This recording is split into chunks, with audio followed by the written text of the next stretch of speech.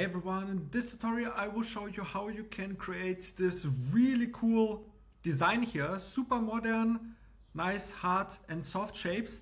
So let's dive into plasticity.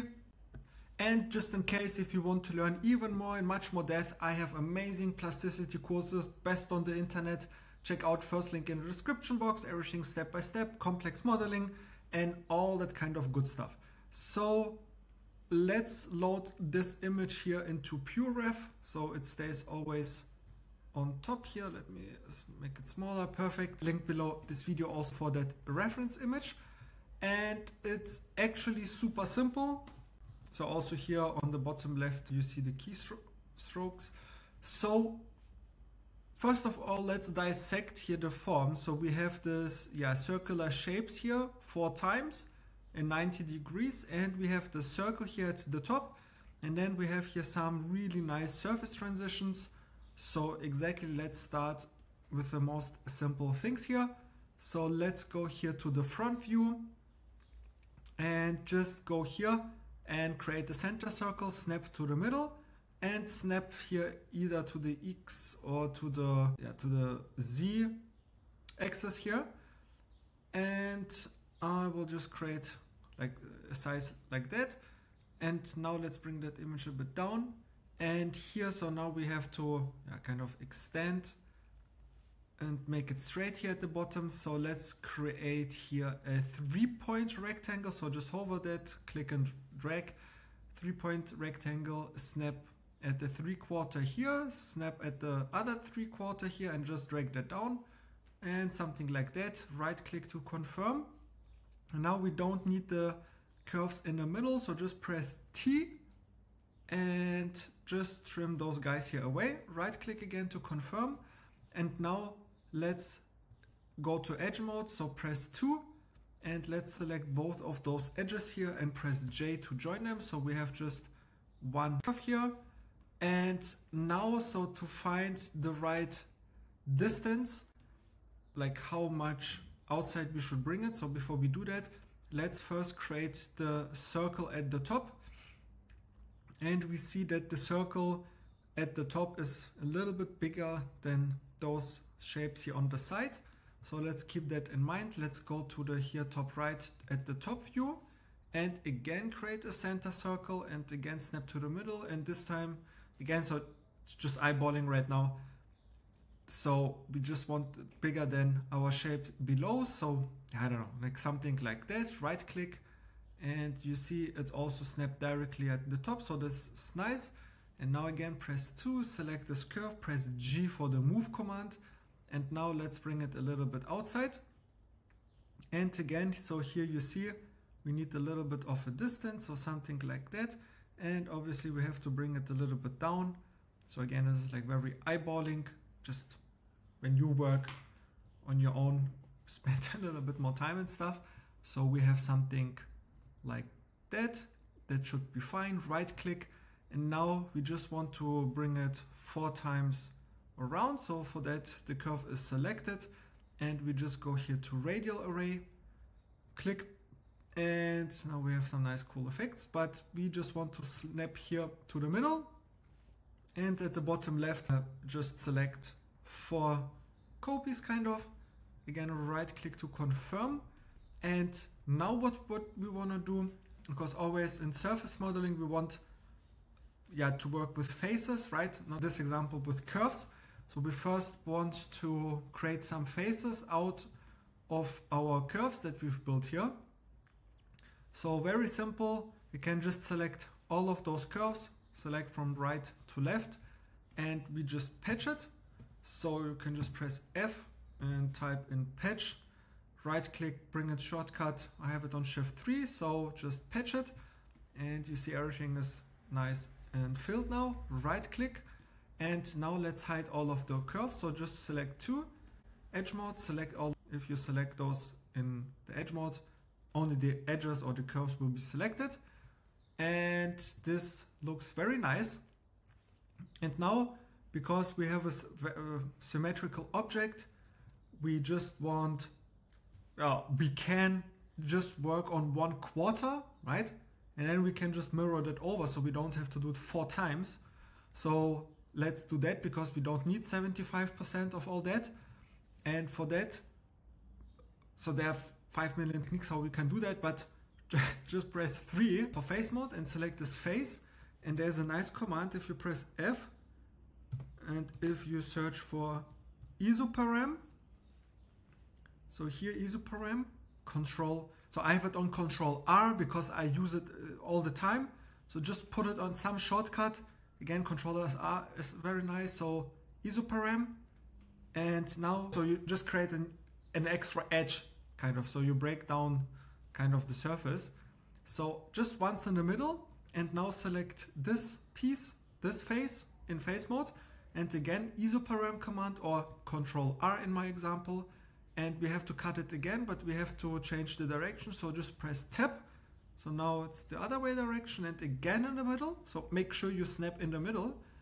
And now we just have to do it for this face, control R. Again, press tab and snap here to the center. And the same here, select this face, control R or isoparam, press tab and snap it. And now delete everything what we don't need. And face mode, again, just select here one by one all of the faces that we don't need. And Shift X to delete the faces.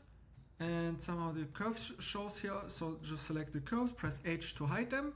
And now what we just have here our 1/4, which we can now fill in with our surfaces. So with our curved, nice smooth surfaces. And then we can just mirror that over. So for that, very simple, just select, because again, we just want to kind of create some boundary in those free spaces with curves. Again, we will build kind of the spline cage first, what we did in the beginning, and then we just fill in the surfaces. It's always exactly the same techniques.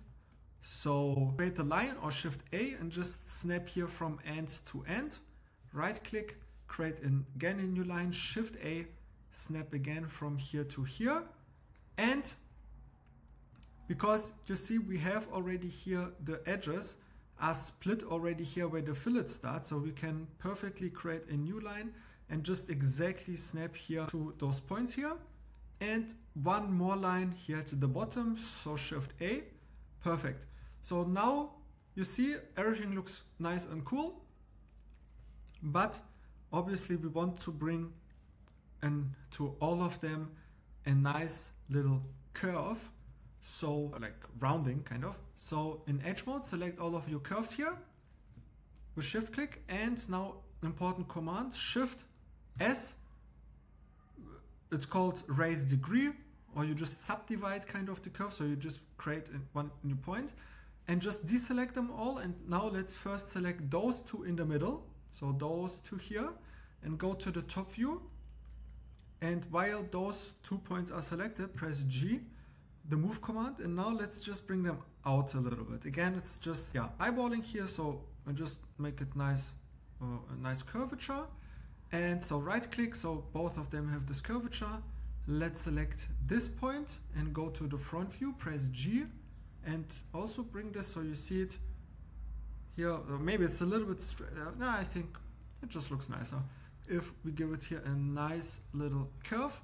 And obviously you can take this curve, mirror it over here, but now just example, right click and I just select this, make it manually, bring this guy also with G, a little bit outside, right click, perfect. So now very important, because this piece we will mirror over to the right side and the same then to the other side, left side, and we will create here a surface now. We have to first extrude those curves to create the face, because otherwise we will not have here G1 continuity. Again, just a quick tutorial here. If you want it more in depth in my courses, first link in the description, I go in absolute mega detail, so you will learn exactly what to do when and why. But here, again, select the curve, press E for extrude and extrude this a little bit. E and extrude this a little bit. And now super important, hide or delete those curves. So select those curves and delete them, because now we just have here the black edge from the surface that we need. And let's just close that hole here at the bottom, select the curve, shift click, select the curve, L for loft. And it looks like it's connected, but it's not really connected technically. So press shift and shift. So the loft is really connected to the boundary edges, and press tab and tab. So it's just G0 because yeah, it's just a hard sharp edge. Right click and again, just delete those curves here first, and perfect. Now we can start to patch or X-snap that. So select the object mode first, and let's select those three faces that should be connected but are not in the moment. So just press J. So right now you just have one sheet, so one object kind of, and now you can either X-snap that, right? So like that, or you just go to press 2, edge mode, and you just select with shift click all of those boundary edges, and again patch command, I have it on shift 3, voila, like that. But very important, G1, so you have continuity once you mirror that over. And that's why we've created those faces, so we can select here G1, because otherwise it would be just G0. And at the bottom you can give here G2, right click, press 3, face mode, shift click those two supporting faces, shift X, now you can delete them. And now in object mode, select that, alt X for the mirror command, just bring it to that side, and again alt X and bring it to the other side. And yeah, the proportions are obviously a little bit off here, but again, just do it then afterwards again, and just spend a little bit more time with that. So like that. And if we join that everything and check it out, you see everything is super nice and connected. And obviously alt X, and let's go to the side view. So alt X again for the mirror side view, press F for freestyle, and just somewhere here in the middle, just for the tutorial's sake, and just drag that out here on the left or on the right, depends for you. Right click and join, and you have this object. And now you can also add some details. And again, if you like surface modeling, if you want to model much more complex objects like helmets, power tools, motorcycles, cars, just check out first link in the description, my course page. I have a lot of amazing courses, step by step, flows that you need to really master plasticity, 3D modeling. And I teach you also like how to use those techniques on your own for your own project. So I also teach you kind of how to think in plasticity terms, so you can do your own stuff. So leave a like and subscribe if you enjoyed this video, and see you in the next one. Bye.